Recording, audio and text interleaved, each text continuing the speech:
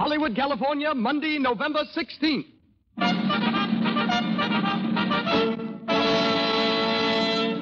The Lux Radio Theater presents Lily Pons and Adolphe Menjou in Conversation Piece with Marjorie Gateson and George Saunders.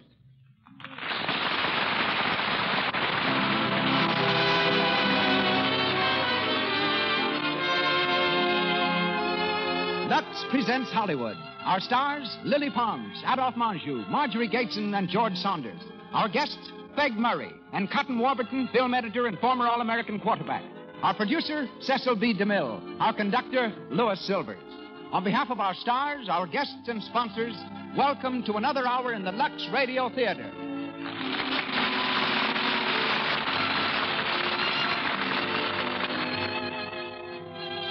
There is no better, easier way of keeping your complexion soft, smooth, and clear than through the daily use of Lux toilet soap. It's not surprising, then, that 9 out of 10 of the screen's loveliest stars protect their complexions with Lux toilet soap. What is surprising is that a large cake of this pure white soap costs only a few cents, so little that every girl can use Hollywood's favorite beauty care every day. Remember to buy a supply tomorrow. Thank you. And now, our producer. Ladies and gentlemen, Mr. Cecil B. DeMille.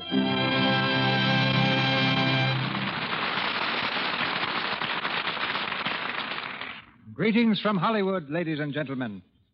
Of all the precepts in the Bible, I have found none more pleasant to observe than love thy neighbor.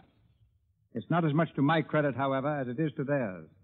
For the neighbors in my case happen to be those charming people, Lily Pons and Mr. and Mrs. Adolphe Menjou.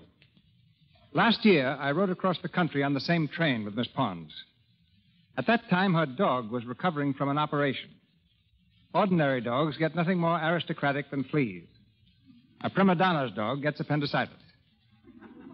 As we stopped at each station, the daintiest singer of them all would favor me with a dazzling smile. The result was that I lifted her dog on and off the train all the way from New York to Hollywood. Presenting Adolphe Menjou as Duke Paul is particularly appropriate.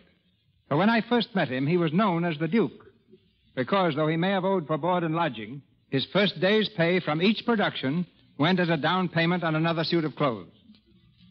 A Menjou performance today is as brilliant as a Menjou sport jacket, and that's saying something. Tonight's Lady Julia is Marjorie Gateson, and Lord Shear will be enacted by George Saunders. Miss Pons is heard as Melanie, a cafe singer and acrobat. And now, Noel Coward's Conversation Piece, starring Lily Pons and Adolphe Menjou.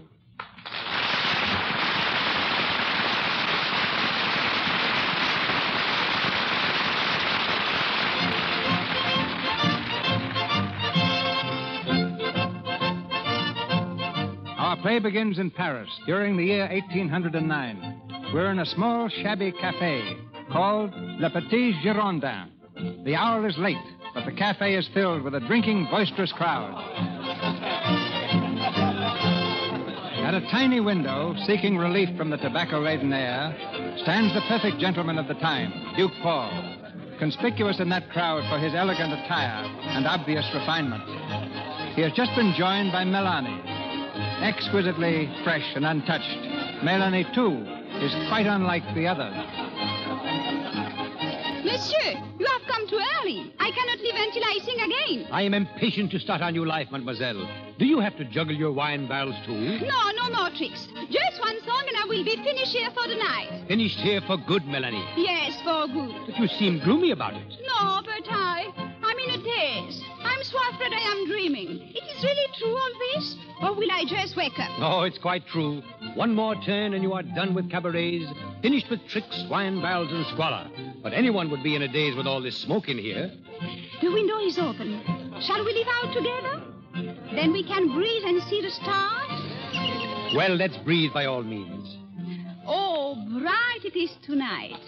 You have enough room? Well, it's a tight squeeze. Yes, but cozy. Come now, back to business. You realize that when you sing your last note tonight, Melanie of the cabarets will be no more. Yes. And you will leave here with me as Melanie de Tramont. Who has never been in a cabaret in her life. Exactly. Who was a sweet, fair-haired little girl in an old grey chateau with a wild garden. Yes, excellent, mademoiselle. And whose parents died in the Revolution when she was very young. I will remember, monsieur. You will live for the time being with that nice old lady we called upon. She believes that you are my guardian? Yes? And that I am the doctor of your dear old friend, the Marquis de Tramont? Yes, she suspects nothing. I'm so glad. It is very flattering to be taken for a Marquis' daughter. You must see that you learn to act like one. You must be very careful of your speech, your manners, your whole attitude. I will teach you, and I promise to be as patient as I can. I'm sorry to be so much trouble. It is a question of business, not trouble. As you are now, almost any man would admire you extravagantly. But no rich man would believe that you were the daughter of a marquis and marry you. And if no rich man married you, you could never pay me a rich commission. Why are you laughing? Because here we are, stargazing, while you dictate a new life for us, and only a week ago we had never seen each other. We are not stargazing. We are talking business. But still, the night is all blue, and here I am, a singing acrobat, unknown and penniless, squeezed in a dusty window with you, a great duke. Equally penniless and middle-aged. Oh, no, not middle-aged. Well, getting on, then. A little bit, so nice to me. Look here, mademoiselle, you are talking nonsense. I'm sorry. You are not in the least sorry. Oh, monsieur. If you were, your eyes wouldn't shine like bonfires. My eyes? Put them out. Yes, monsieur. Ah, that's better. And no more sentiment, please. Our new life is a sensible business partnership, strictly. Yes, I know. That is agreed. Even a great duke must eat. And the revolutionaries left me nothing but those few pictures I told you about, which they somehow overlooked. So you are my only possible business asset. You always come back to business. But naturally. We will live on in Paris, as I say, on the little I have saved. I will be very frugal. Then, when we are ready, perhaps something will turn up. Enough money to take us to England and a rich and doting husband for you. I see. England is where we will catch him. Melanie, come here. I'm sorry. They are calling me. I have to squeeze back now and sing. All right. Your last song, mademoiselle. I choose it carefully. A fitting swan song? No, not a swan song. It is a promise. Listen to it, please. Because it is about someone rather like me who promises that she will not betray you and destroy your plans, but who will follow her secret heart, no matter what prices pay, until she finds love.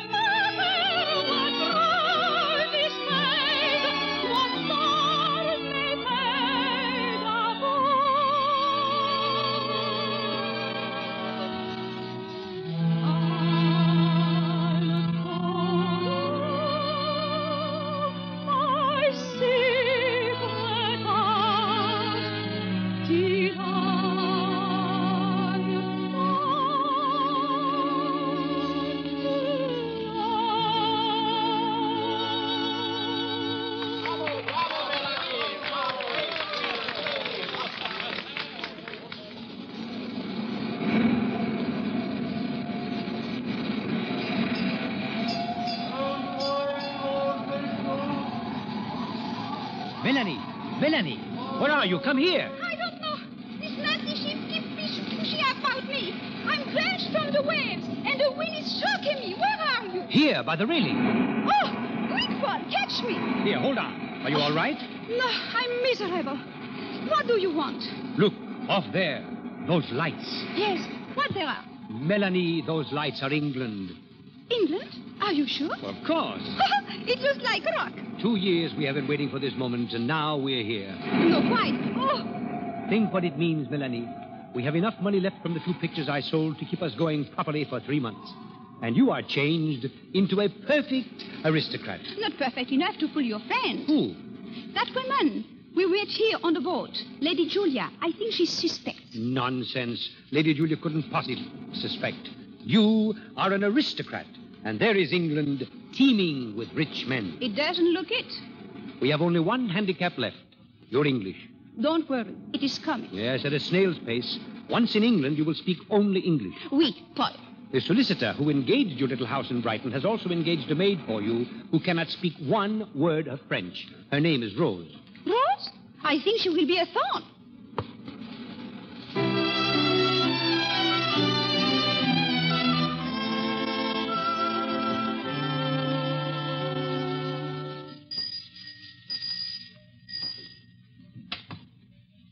Good morning, Monsieur le Duc. Good morning, Rose. You're bright and early, sir. I told you I would be today to go over Mademoiselle's bills for the month. I have them all ready for you on Mademoiselle's desk. Thank you. And how is Mademoiselle's English this morning? I don't know, sir, but my French is improving by leaps and bounds. I see. There seems to be a lot of veal on this butcher's bills. I keep telling Mademoiselle that it's unreliable. It's not its integrity I question, but its cost. What is this bill here? Oh, that, humbug, sir. Huh? They're sort of big bullseyes. Bullseyes? Ooh, not real ones, sir. They're sweet, candy. You tuck one in your cheek and it keeps you going for hours. Mademoiselle's very partial to them. Good morning, Melanie. Oh, mon Dieu. Personne ne m'a dit. English, Melanie, English. Oh, I did not know you were here. At the door now, Rose. Thank you, sir. Melanie, what on earth's that lump on your cheek? Humbug. They are delicious. Paul, are you mad again? You have been speaking French to Rose and eating too much veal. Please, I'm sorry.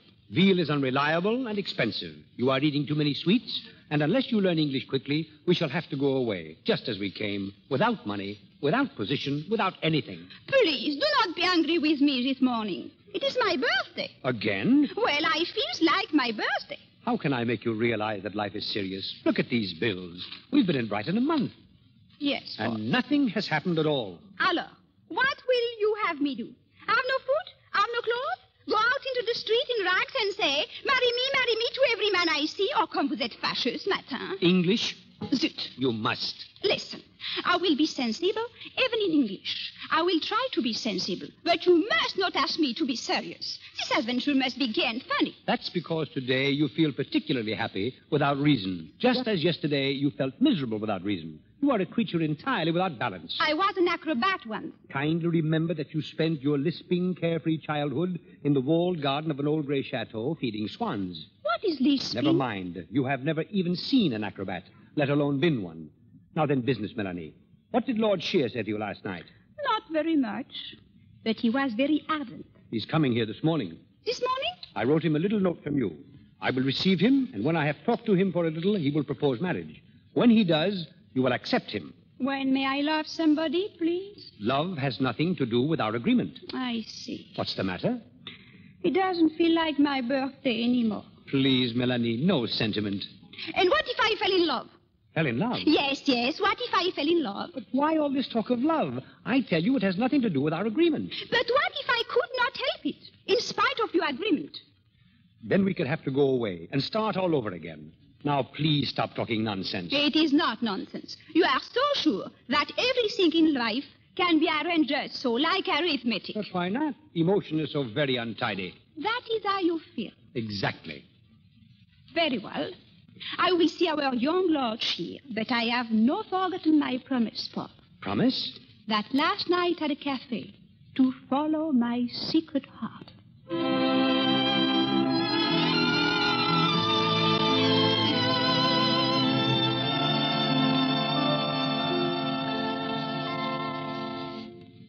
Good morning, mademoiselle. Good morning, Lord Shear. I've just been having a talk with your guardian. Oh, yes? He said I might see you. Oh, it is very nice day. It is not. Very nice. So pretty.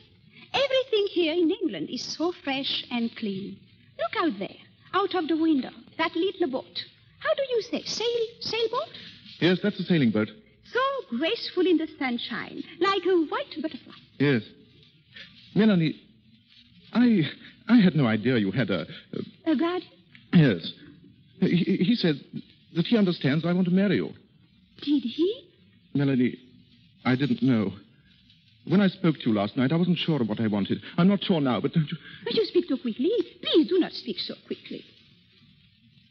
Why do you stare at me? Who are you, really? I am Mélanie de Tramont, the daughter of the Marquis de Tramont. My father was killed in the Revolution. My mother also, and my little brother Armand. And your 4 other brothers and 4 sisters. I know all that. Your guardian told me. Oh. A large family. Very large. You love them? Yes, they are very nice. And your guardian, you love him? Yes. I see. The father. Who are you, really? Oh, go away. Who are you? I don't know. Oh, please. I love you, Melanie. No. It's true. It feels strange, as though I weren't quite awake. And yet at the same time, more awake than I've ever been before. You see, I'm not very old, not very experienced yet, and... Well, it's the first time. Oh, this is very uneasy. Why? Didn't you expect it? No, like this. You wanted me to love you, didn't you? Both you and your guardian? No, You see, I'm not quite so young as all that, not quite a fool. My eyes are wide open. Oh, there's a lot I don't understand, a trick, some sort of trick. I feel it with all my instincts, but I don't care. I feel more than that. I feel that you're very lovely and very sweet, and that's enough. Will you please be my wife? Leave me, I beg of you. Don't hide your face in your hands. Look at me. No. Melanie. Go away, please, go away.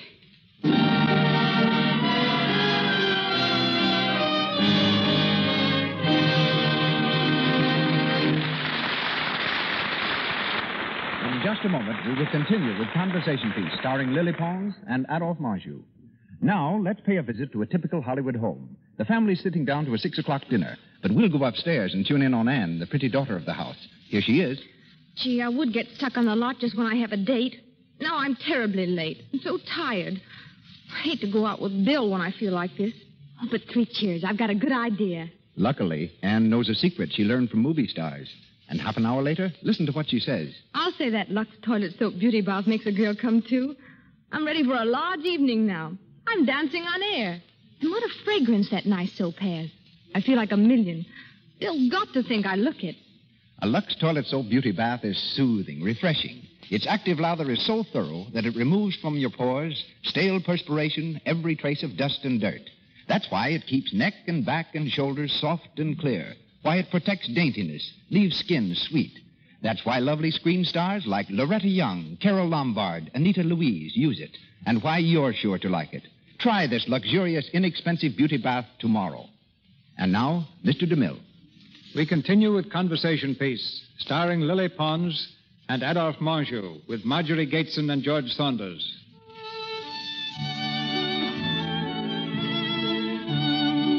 It's several days later.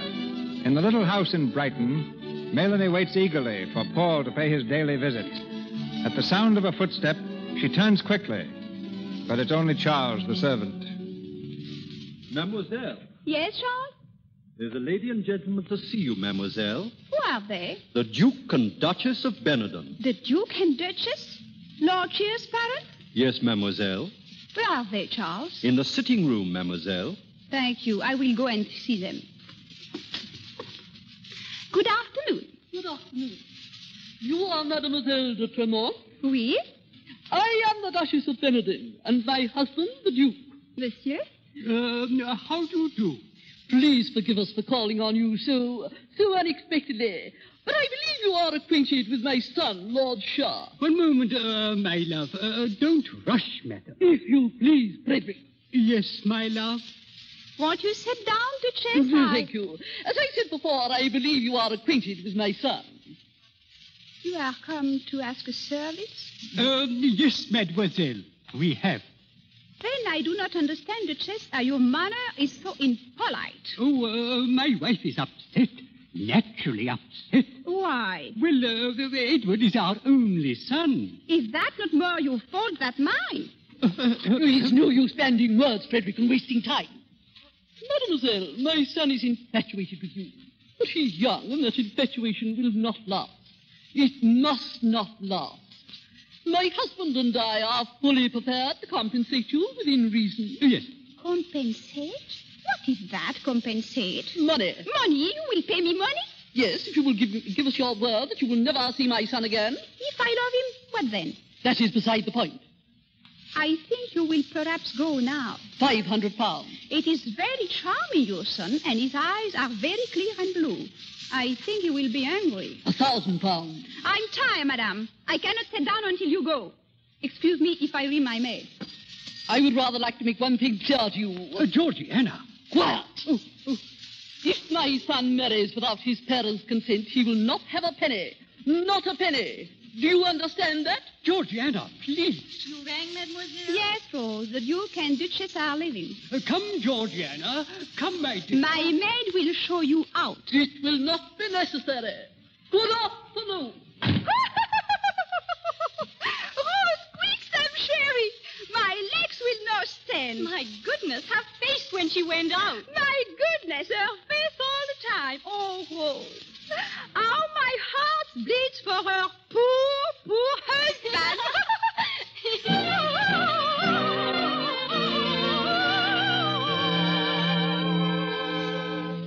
I beg pardon, mademoiselle. There's a lady to see you. What? Another one? Lady Julia Charteris. She says she met you on the boat coming over. Oh, that one? I do not wish to see her. Tell her I'm far, far away. Yes, mademoiselle. Good afternoon. Oh, Please forgive me, but it was so drafty in the hall. oh, yes. That will be all, Charles. Yes, mademoiselle. Will you sit down? Thank you. I fear that Monsieur le Duc is not here. Yes, I know. It was you I wished to see. I've recently come to Brighton, and I've been so wanting to see you again. I'm very happy, madame. I have so much to talk to you about. Your guardian and I spent a great deal of our childhood together in France, you know. That is very nice. It was such a pleasant surprise to see him again on the boat.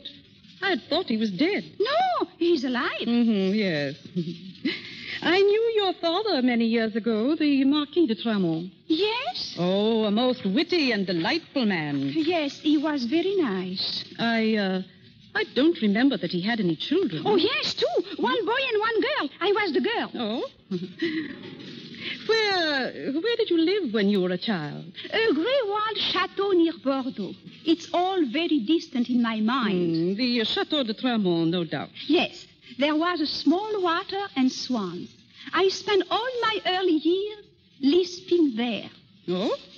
Well, you haven't got a list now. No, I lost it in the Revolution. You remember very little about your early life? It is so far away. So very far away from the truth. Madame. Oh, my dear child, don't be absurd. The whole story is idiotic. You've been very badly rehearsed. Paul should be ashamed of himself. I do not understand what you speak, Oh, madame. nonsense. And I do not understand why you come here. I came to find out what you were like, to see what sort of plaything Paul had picked out for himself. Plaything? I am no plaything. Oh, come. You can hardly expect me to believe that. How dare you speak those words to me? Oh, there's no necessity for you to lose your temper, my dear. How dare you? Leave here at once. At once. Do you hear? Paul! What in the world? Oh, Julia, I didn't know you were coming. Tell her to go away at once. Tell her, Paul. Melanie, be careful. No, enough of being careful. Enough of these English busybodies. I congratulate you, Paul. She has a fine spirit. My dear Julia, what has happened? I have been insulted. Insulted? Yes. First, by the very charming mother of Lord Shear. And now, by this snooping camel. Melanie, Lady Julia is a very old friend. But she has not the right to come here and call me your plaything. What? Yes, your plaything, to my face. I will not stand for you taking that tone. You want me to marry Lord Shear, do you? Very well. But after, you will have no penny, not one, and I shall be forced to do tricks again. Melanie de Tramont in the cabaret? That will be charming. And a lot of good it will do you. This is idiotic. It is, and I will not stand anymore. Not for you, not for the love of heaven. I'm going back to France tomorrow, if I have to swim there. It's all very interesting, Paul. It was unkind of you to come here and bully the child. I didn't bully her. I merely wanted to find out who she was. I see. Well, it's an odd story, Julia. Quite fantastic, in fact.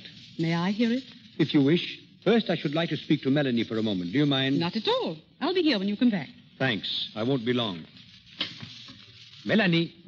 Melanie. Yes, Come here. I want to speak to you. yes. Melanie, why did you speak like that in front of Lady Julia? I hate her. That's quite beside the point. Don't you realize that if you persist in treating people as you do, that our plans, the work of 2 years, will be for nothing? I say I was going back to France. Yes, but you don't mean that. I do. Oh, Paul, let me go. I will never be happy here. Let me go. And you come with me. I? Why, no, Melanie. My life is here. And yours, too, if you would only realize it. You do not care about whether I am happy? You can be just as happy here as in France, alone. But when I'm married, when you have found me a rich man, I will be alone here, too. You will have your husband. I will have his money. It's a good compensation. Is that all that love means to you? Is there nothing else? I've told you, business and sentiment don't mix. Now dry your eyes, Melanie, and try to be cheerful. I'll speak to you later. Where are we going? I'm going to call a carriage and take Lady Julia home. I'll have a good deal to explain on the way. Must you go? I'm afraid I must. Goodbye, Melanie. Oh, Paul. Paul.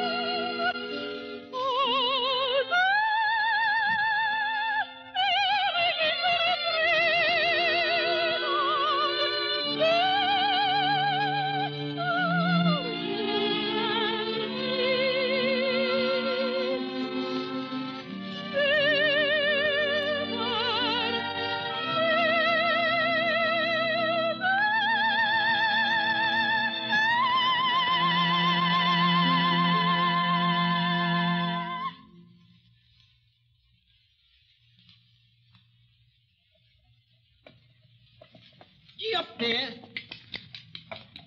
Gee up.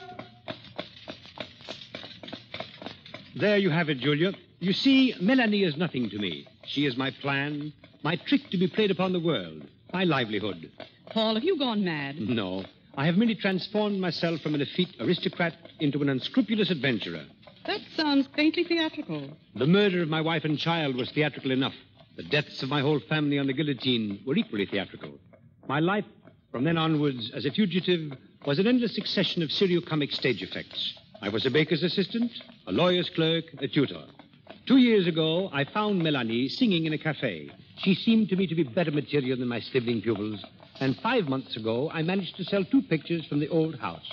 With that money, I brought her here. Why? She's to make a rich marriage. And you take the commission? Yes. Well? Well, I think it's a good joke in very bad taste. Taste is too expensive a social luxury for a poor man. I suppose the poor little thing is in love with you. In love with me? What nonsense. This whole plan has been understood completely between us from the first as a business arrangement. How wise. Will you help me? Well, I'll try. I knew you would. Bring her to my house. When? This evening. This evening? If she'll come. I think she might if I ask her to.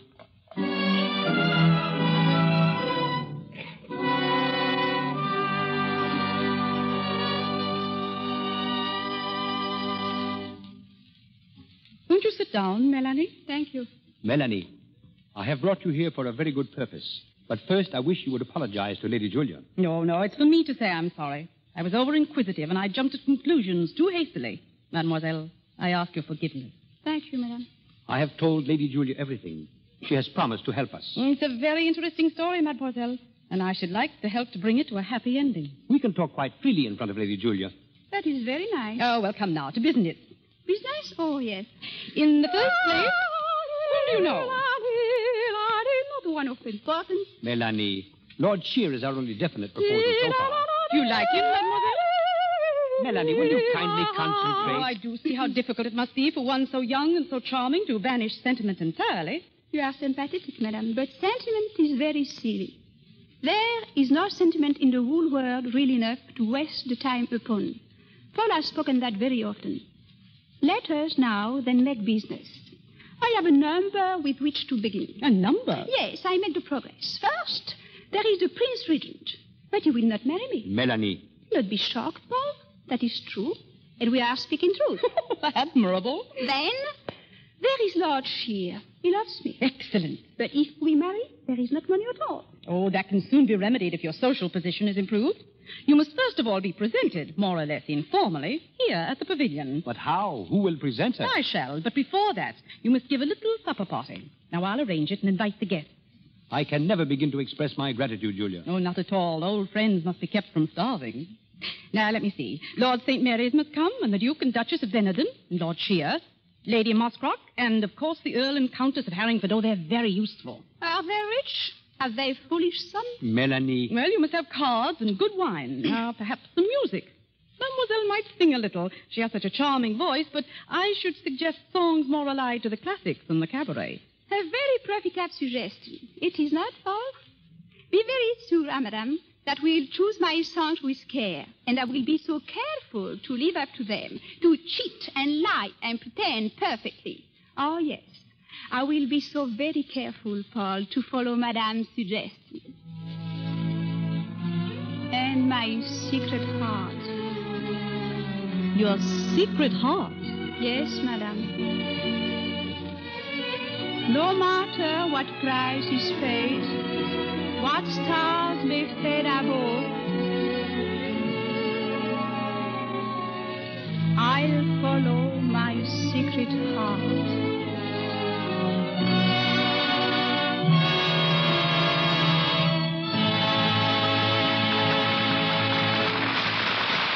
We pause for station identification. This is the Columbia Broadcasting System.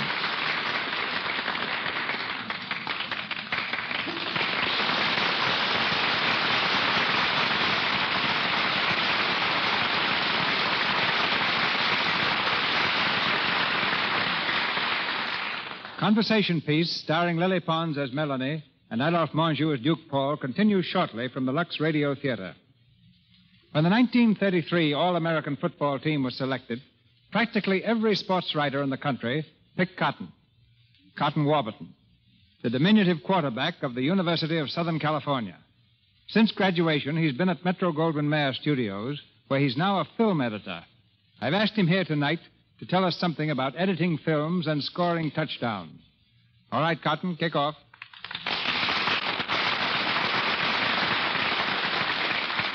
Thank you, Mr. DeMille. First, I'd better explain what a film editor does. It's very seldom, ladies and gentlemen, that a picture is filmed in the same continuity as you see it on the screen. The middle part may be taken first. The first part may go before the camera last. All this must be joined in its proper sequence and music and sound effects injected.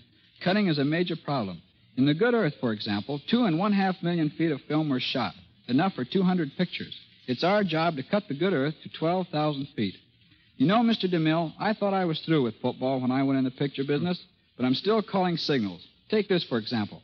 25D, F 38762, scene 28A, take 3, date 10-6. Well, let's call time out while you explain that to the audience. We use signals in referring to a certain piece of film. That particular number refers to the third version of a scene from The Good Earth, showing Paul Muni eating a bowl of rice. Those numbers also reveal what sequence the scene is in and on what date it was filmed. But unfortunately, I can't use the same method of keeping my signals straight as I did in college. How did you do it there? I had them neatly written down on my pants.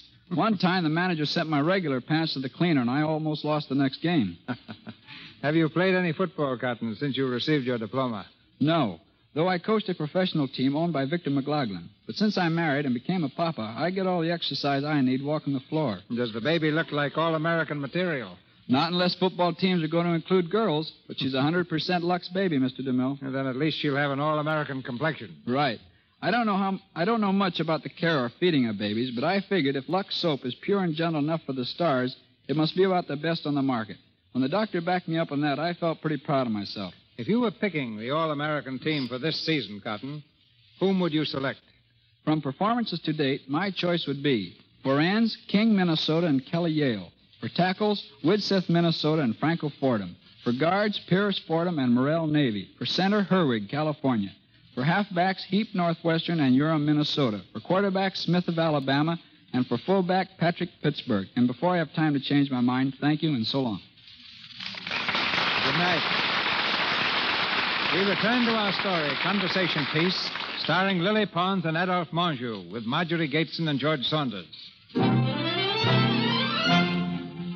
It's the evening of Melanie's official presentation. In a room fairly glittering with social celebrities, the young girl appears nervous and excited. She's been asked to sing, and as our scene opens, she is just finishing her song.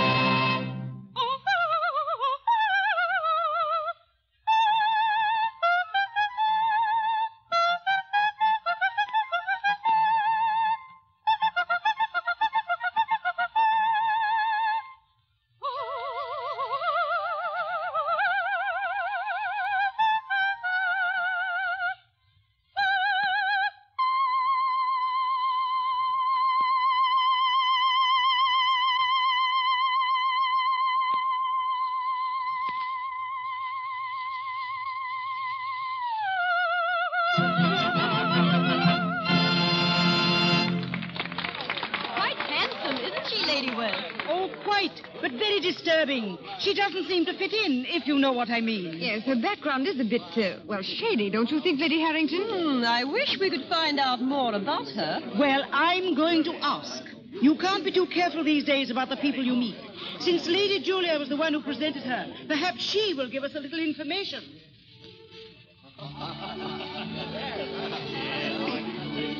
Melanie, you were wonderful. Thank you, Lady Julia. Come with me now. I want you to meet Lady Worth and Lady Harrington. Please, no more. I have met so many people. I am all confused. Confused? But... They ask me questions. All of them ask me questions. I'm so tired of them. If anyone asks me another question, I shall scream. Melanie, control yourself. I can't. Melanie, what's the matter? She can't meet any more guests. But she must. Then you tell her. I've other things to do. I'm tired, Paul. Let me go. Let me meet some other time. Sometime will happen if you don't. But nonsense. Everyone is captivated by you. You're a success. On the surface, yes. But underneath, they suspect me and they hate me. I can feel it. Be quiet. Ah, Paul. May we have the pleasure of meeting your very charming ward? But of course. Lady Harrington and Lady Worth, my ward, Melanie de Tramont. Sure. So pleased, my dear. Thank you. De Tremont, the Marquis, I presume. Yes, he was my guardian's friend. Oh, of course. So stupid of me, Paul. Not at all. You sing beautifully, my dear. Wherever did you study? Why? In France? Under what teacher? Why, I don't. A private teacher, Lady Worth. Unknown, but very efficient. He must have been. Oh, Paul, may I see you? Certainly. Excuse me, please. Of course. I'll be back directly. Oh. Perhaps I had best to go too. Oh, no, please. We have so much to ask you, mademoiselle. Yes, about the revolution. Yes, I would rather not talk about it, if you don't mind. Then we shall talk about something else. Please, I would rather not talk about anything. My dear, are you ill? Yes, I'm very ill. Strange. Lady Bromley said you were ill just before, when she asked you something about your life. What do you mean by that? We mean, my dear, that you seem to be particularly averse to discussing your past. Lady Harrington? It's true. Yes, it is true. All of you have been snooping so hard to find out something about me. You wish to tell all your friends and make joke. Well, I will explain to you. Listen, I am the daughter of a mandarin in China. He was my first father. My second father was a Turk in Prague. He lived in Spain. I live in Italy. My mother was a slave. My brothers and sister were slaves. No, they were little pigs trying with their big noses to find out things like you, madame, and you. Oh, I never heard it. I am Gerda Snipe. I am the daughter of a witch who was burnt at the stake. Take these tales to your friend, but take these quickly. Because if you don't go away and leave me alone, I will smash your painted face and pull you dead hair by the roots. Oh, I think we have heard enough. I'm only sorry the rest of the company didn't hear it also. They will soon enough. Tell them all, and then get out. All of you, get out, get out!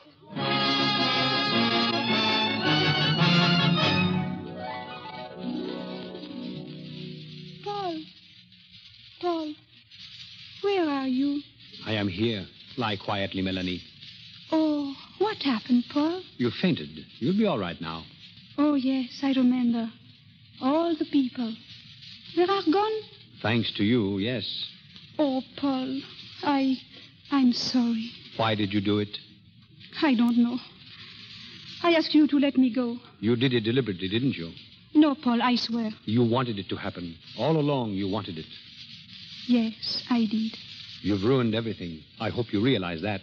Yes, but I don't care. Let them go. Let them leave us. I won't want to marry. I don't want. I can't. It's you I love, Paul. What? It's you. I love you, Paul.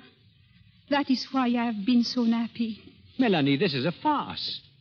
Is it farce to be loved to me? But there can be no love between us. It's not only a farce, it's madness. Oh, no. It is only a very simple truth. You have broken your word, you have lied, and you have made me ridiculous, a fool. That is the simple truth. And you, in all your clever plans, did you once think of me? Never. All that was understood between us from the beginning. You knew everything, and you agreed to everything. I could not answer for my heart. Your heart? I love you, do you understand? Call me mad. Say it is all stupid romantic, if that will quiet your conscience. My conscience is not troubled. But it's true, and I love you deep. In all my life, no other things have been so deep in me. You were finished with love when your wife was killed. How often you have spoken to me of that. Melanie, I beg of you. And because there was a revolution, you think to scheme over all life, secure. You think to fit everyone to your plans like puppets. But life is real, Paul. It is important, and life is too strong in me to be just a puppet. I was a fool to trust you. I love you. I love you. And you too, deep down in my heart, you love me. Yes, Paul. Everything shouted to me. You think now, because you stand here so bitter, with the door open to go, that you will prove me wrong, that you are secure in your shell. I know that too. But you must not go, Paul. Please. Oh, Paul. Come back, Paul. Come back.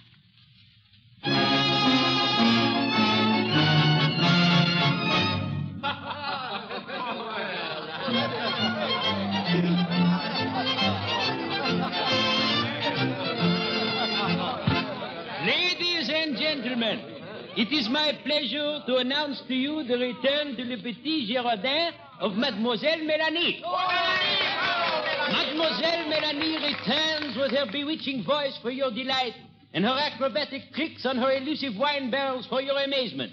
Tonight, she will first delight you with a little song. She will amaze you later. I present Mademoiselle Mélanie.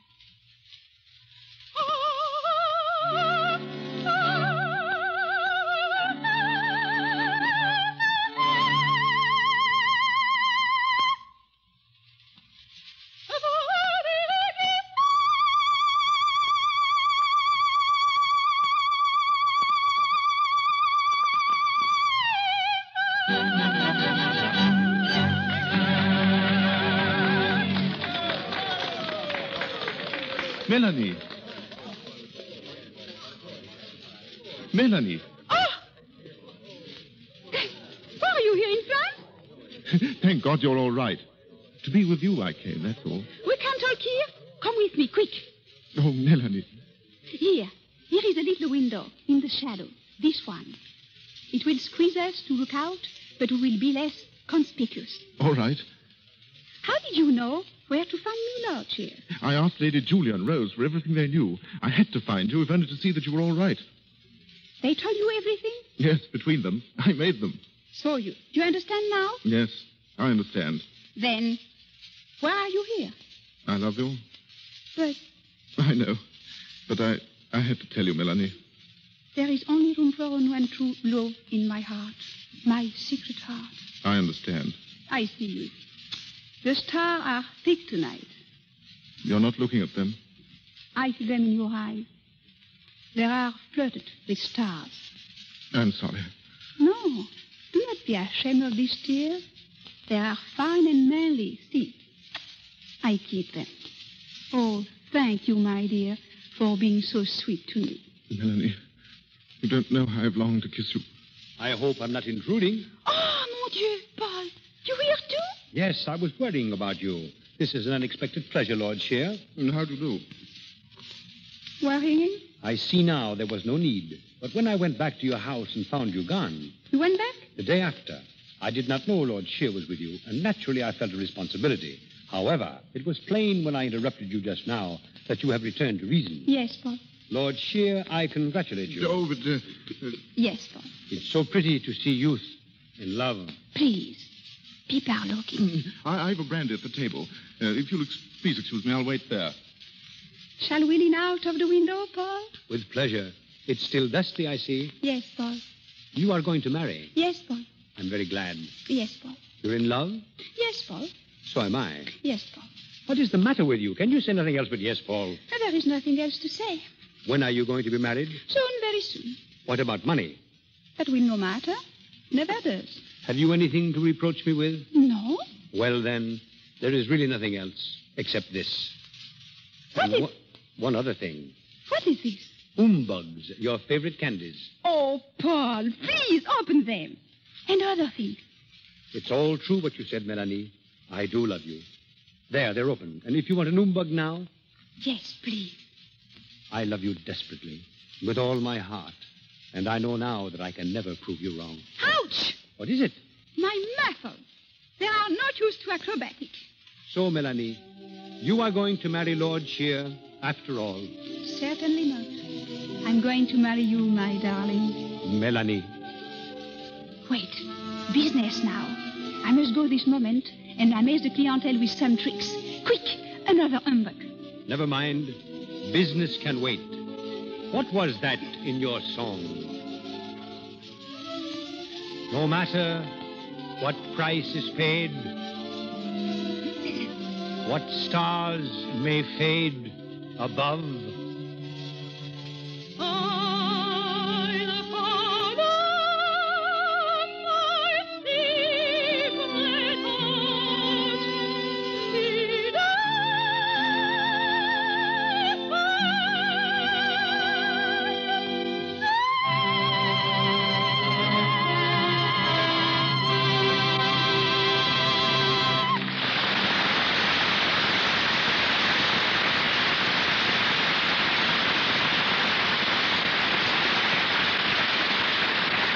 With Lily Pond singing the lovely melody, I Follow My Secret Heart, the curtain descends on Conversation Piece. But we shall hear further from Miss Pons and Adolphe Manjou a little later. Before introducing our next guest, we make a statement furnished by Mr. Melvin Purvis, our guest on last week's program. Quote, after stating figures on crime, it was discovered that the number of murders committed in Memphis in 1935 was 103. Instead of the figure given.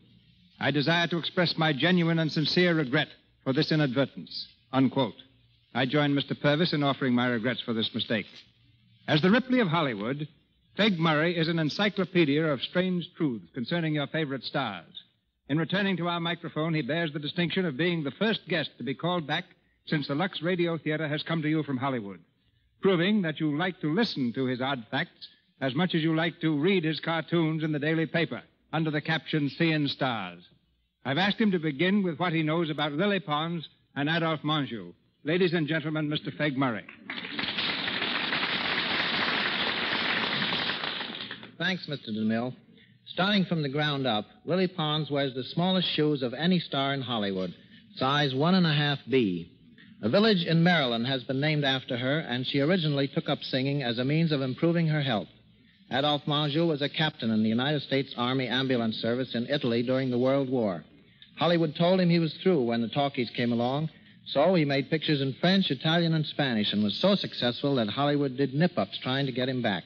His parrot likewise speaks French, Italian, and English. And now, Mr. DeMille, I understand you have an item for me concerning the Plainsman. Yes. Since I began making the Plainsman, 39 different people have written me, each claiming to own Lucretia Borgia, Buffalo Bill's famous rifle.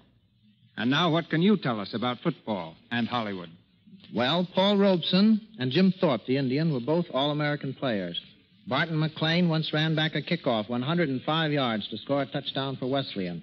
Johnny Mac Brown of Alabama caught the 58-yard pass that beat Washington 10 years ago in the Rose Bowl. Gene Raymond blushes when you mention football. Once in a prep school game, Gene ran the length of the field for a touchdown, only to discover he had galloped in the wrong direction. Dolores Del Rio should also be mentioned here. She's never seen a football game. Dolores, who is Gary Cooper's aunt by marriage, doesn't know what she's missed, just like those girls who may never have used Lux toilet soap. I think the strangest fact I could find in Hollywood would be a movie star who doesn't use Lux soap. And here's another fact people may not know. That wonderful aroma in Lux soap comes from 34 different ingredients gathered from the far corners of the earth. Now, suppose I turn you loose with whatever facts you care to give us. Swell. In Lloyd's of London, Freddie Bartholomew eats roast beef that costs $1,502.10. They must have ordered it from a nightclub. The meat itself cost only $2.10. The $1,500 was the cost of time lost in getting that roast beef to steam properly for the cameras. Shirley Temple has a life insurance policy which is void if she takes up arms in defense of her country or meets death by accident while intoxicated. Lionel Stander, who appeared in 28 Broadway flops in 8 years, has one green eye and one brown eye. And speaking of variety, there's a tree on Elisa Landy's estate which bears oranges, lemons, grapefruit, and kumquats, all from the same root. Fred Astaire has spent more than 200 hours dancing on air. In each dance, he's in the air 1 second out of every 5. And there's a card on file in a Hollywood studio which turned Fred down with the following notation at the bottom. Astaire also dances. Any more inside information? Just one more fact, and this is strictly from the inside. Warner Baxter's appendix is on his left side instead of his right. Good night. Good night.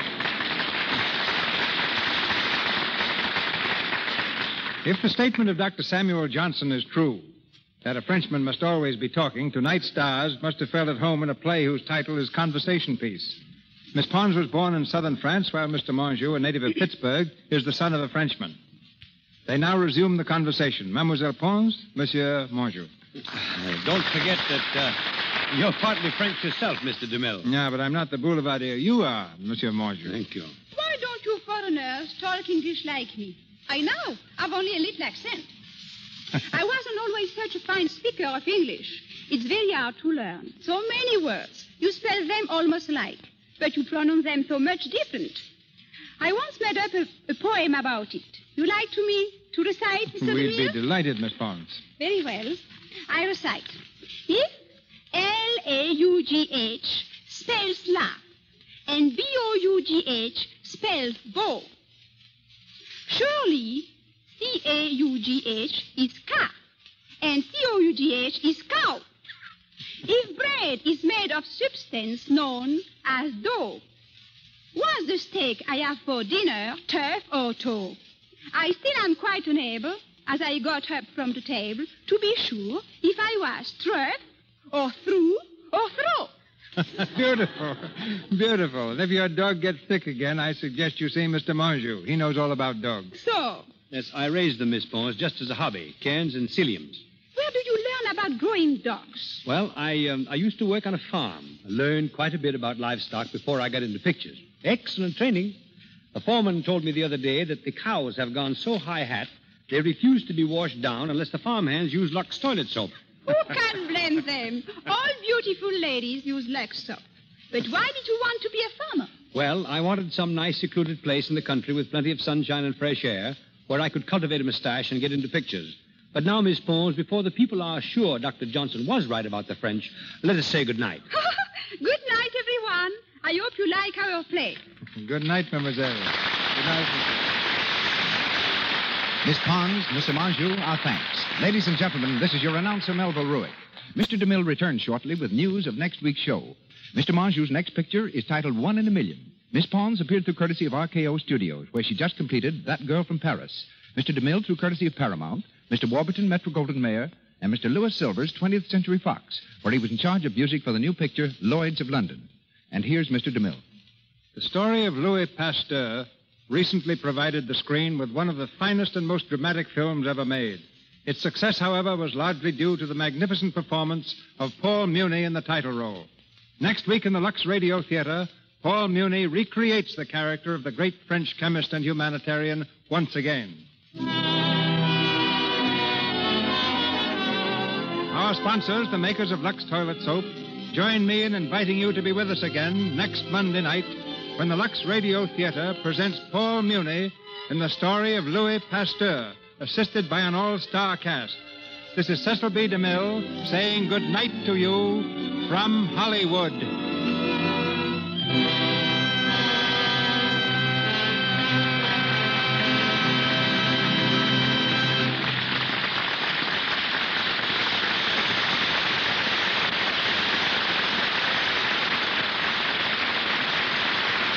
This is the Columbia Broadcasting System.